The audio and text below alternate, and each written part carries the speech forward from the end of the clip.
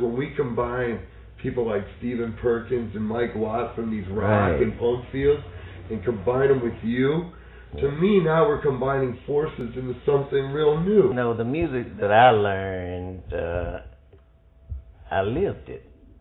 Yeah. You know, I lived in it. Yeah. Calvin was just like you.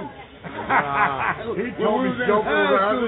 Yeah, man, he'd take his guitar and run off the stage, man, and jump up there and do a split and slide, man, like this here playing and come on back up behind his head like that. He was showing it at between the legs. Yeah. I taught him that. Behind my back, between my legs.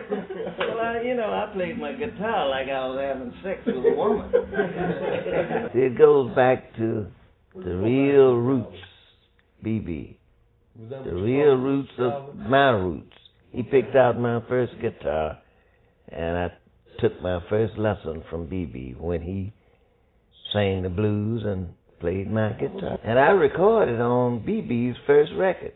That was BB's Boogie. And Miss Martha King on the other side for Bullet Records.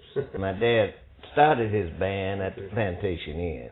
But Elvis used to come over there as a young man and middle teen, because he was working for electrician's company. He used to come in there with his electrician.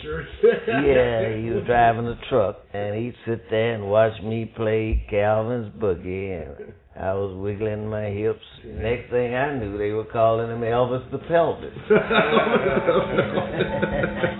Yeah, but he went a long ways with that.